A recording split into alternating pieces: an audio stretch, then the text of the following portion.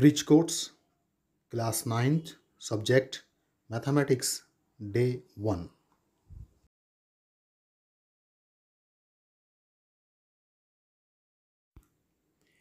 Even numbers.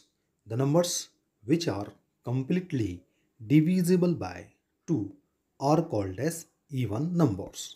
ऐसे numbers जो 2 से completely डिवाइड हो जाते हैं या 2 के टेबल में आने वाले नंबर्स को हम इवन नंबर्स कहते हैं. फॉर एग्जाम्पल 2, 4, 6, 8, 10 एक्सेट्रा ये सब इवन नंबर्स है. Odd numbers. The numbers which are not divisible by 2 are called as odd numbers. ऐसे नंबर्स जो 2 से डिविजिबल नहीं है या 2 के टेबल में नहीं आते हैं, ऐसे नंबर को हम ऑड नंबर कहते हैं. For example 1, 3, 5, 7, 9 etcetera are odd numbers. Multiples. When the division of a number or dividend leaves the remainder 0, then such number is called a multiple of the divisor. किसी number को divide करने पर अगर reminder 0 आता है तो ऐसे number को हम मल्टीपल कहते हैं. फॉर एग्जाम्पल अगर हम 12 को 4 से डिवाइड करें तो 3 आता है. सो 12 इज completely divisible by 4 और 3. So 12 is a multiple of 3 and 4. Factors.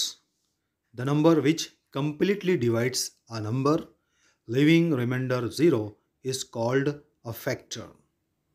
ऐसा नंबर जो किसी नंबर को completely डिवाइड करे और रिमाइंडर 0 आता हो तो ऐसे नंबर को हम फैक्टर कहते हैं. For example 12 divided by 4 is equals to 3 और 12 divided by 3 is equals to 4. So here 3 and 4 are the factors of 12.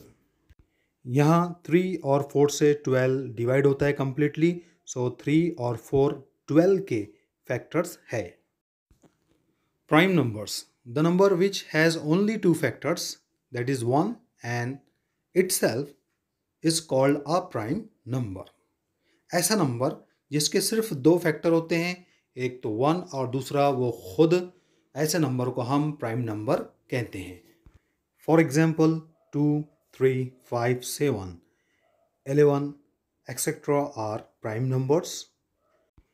2 smallest even prime number है और 3 स्मॉलेस्ट ऑड प्राइम नंबर है. Composite numbers. The number which has more than 2 factors is called a composite number. ऐसा number जिसके 2 से ज़्यादा factors होते हैं उसे हम कंपोजिट नंबर कहते हैं.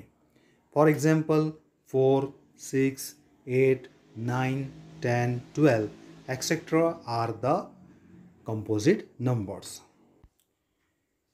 1 is neither a prime number nor a composite number. 1 ना तो वो प्राइम नंबर है और ना ही कंपोजिट नंबर होता है. डियर स्टूडेंट्स, कुछ असाइनमेंट्स यहाँ दिए हुए हैं. Question number 1 to question number 7, उसके सॉल्यूशंस भी हमने यहाँ लिख दिए हैं. आप उसको देखकर अपने कॉपीज़ में कंप्लीट कर लीजिए और इसका रिकॉर्ड आप मेंटेन कीजिए. यहाँ हमारा डे 1 का लेक्चर ख़त्म होता है.